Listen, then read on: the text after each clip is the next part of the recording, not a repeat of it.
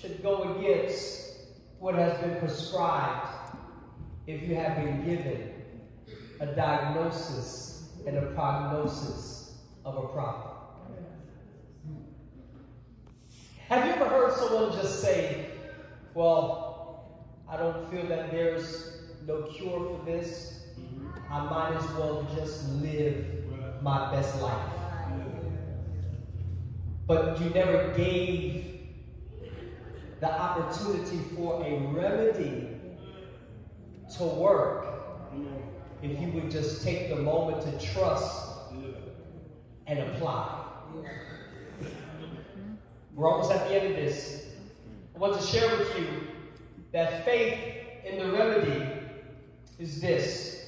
With familiarizing yourself with what can help you and bring you to a place of peace in your life, is important to embrace trust and obtain faith. You have to accept the fact that you have no other choice but only to trust the remedy. There's an old song for many of you that may understand this particular song. It says, trust and obey. Amen. For there is no other way but to be happy in Jesus.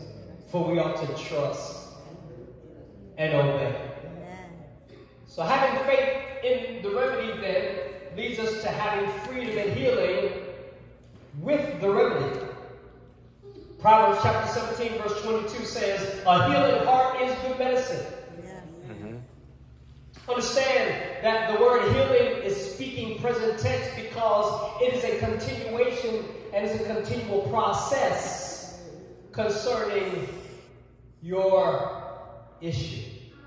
It may not happen overnight, ladies and gentlemen, but there is a process. That's why it says a healing heart is of good medicine. It's good medicine, but a crushed spirit dries up the bones.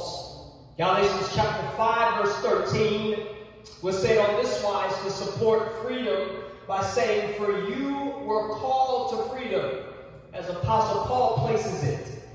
Brothers and sisters, only do not use freedom as an opportunity for self-indulgence, but through love become slaves to one another. For the whole law is summed up in a single commandment. You shall love your neighbor as yourself. I believe I have about 5 minutes, maybe 3, possibly even 1 minute and 30 seconds. Revelation, as we cut across the field to give you the contextualization of Revelation chapter 3, we find that given the meaning of salvation, you would take the word salve. Salve is literally an antidote, remedy, or ointment that is given to bring healing to the surface of scars or where the hurt or pain or the issue is. But taking it further to derive the word salvation gives us, through the Merriam-Webster's dictionary, the meaning as it states in the second meaning as a noun, a remedial or soothing influence. This is very powerful. A remedial or soothing influence or agency. In other words, it is an adhesive substance for application over your problem. What can we say about salvation as it pertains to the meaning medicinally dealing with salve? Salvation involves the redemption of the whole man and is offered freely to all who accept Jesus Christ as Lord and Savior. It doesn't stop there, but in its broadest sense, salvation is inclusive, and I need you to hear this, of regeneration, justification, sanctification, and here it is, lastly, glorification. I want to leave you with you these steps, what are the 4 points of salvation? I'm glad you asked. I would like to share with you based on the aspects of salvation in 4 particular components: redemption, justification, sanctification, and forgiveness.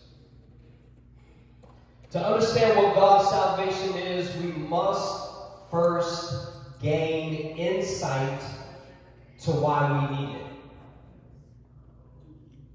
Are you hearing me? So we see that in Revelations chapter 3, based on this particular backdrop, what's happening is Jesus offers a salve that could cure the spiritual blindness of the church of Laodicea. Church of Laodicea is dealing with a diagnosis. It is called blindness. What Jesus says in his word, he offers what's considered an eye salve. He finds that as he offers this, he speaks toward the analogy of hot and cold. Ladies and gentlemen, he's speaking toward the fact that there is no middle ground between yes and no. Although we would consider to rest at maybe, or I'll consider it, does not mean that you will accept to apply what will help and heal you. It is more of a front to say, no longer shall I have this conversation with you, because now, although it's given unto me to make the decision, I'll consider it. I believe that this would allow the conversation to end, because I'm not going to allow you at this juncture to force me to take something that I'm not ready for.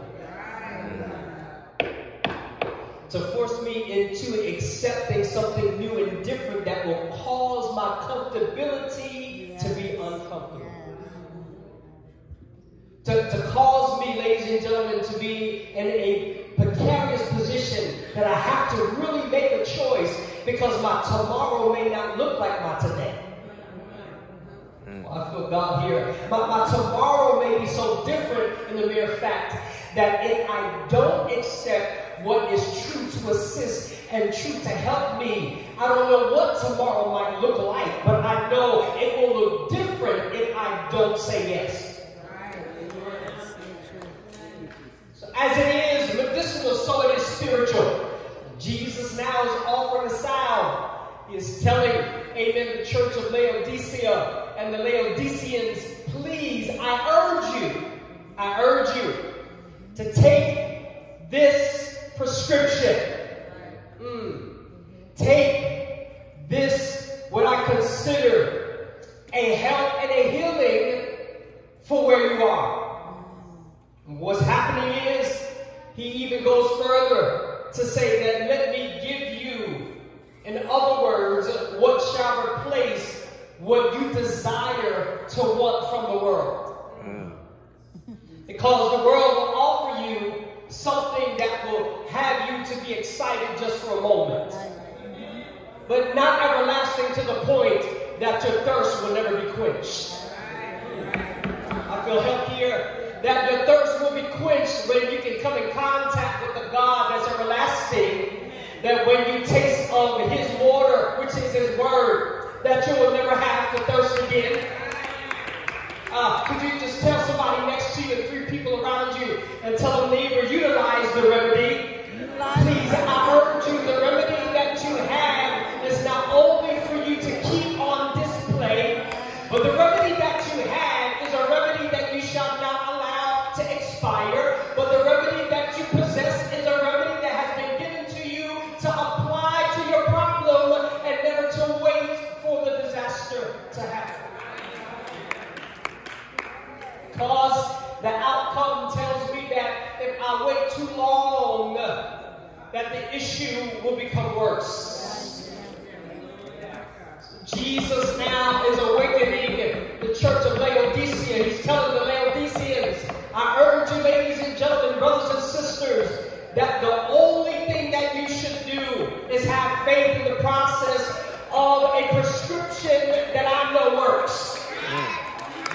I feel like God is talking to somebody today that this prescription that's being prescribed to you, which is Jesus Christ, the Son of God, is one that will clean you up, that will restore you, that will stabilize your mind, that will bring your heart to a place of peace.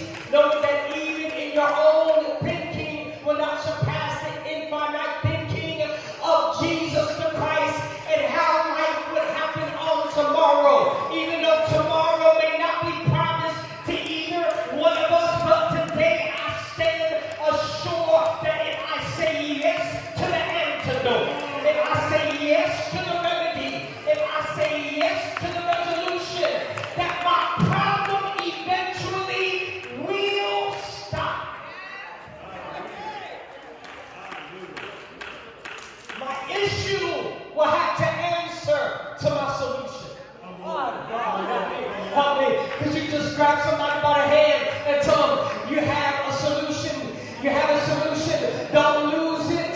Don't drop it, but use it. Come on, tell them. Use your solution. That utilization of your remedy, I promise you, is not really just for you. But I promise you that if someone else has the issue that you have, that there's enough prescription for all of us. That there is enough healing for all of us. I don't care what you're suffering from. If it is fibromyalgia, if it is diabetes, if it's cancer, if it is lung disease, if it is distress or anxiety, I'm here to declare unto you, my brothers and sisters, ladies and gentlemen, boys and girls, there is an antidote called Jesus Christ. He is here to save. He is here to deliver. He is here to set free. And He's here to lift you up. He is the quick picker-upper of all that we deal with.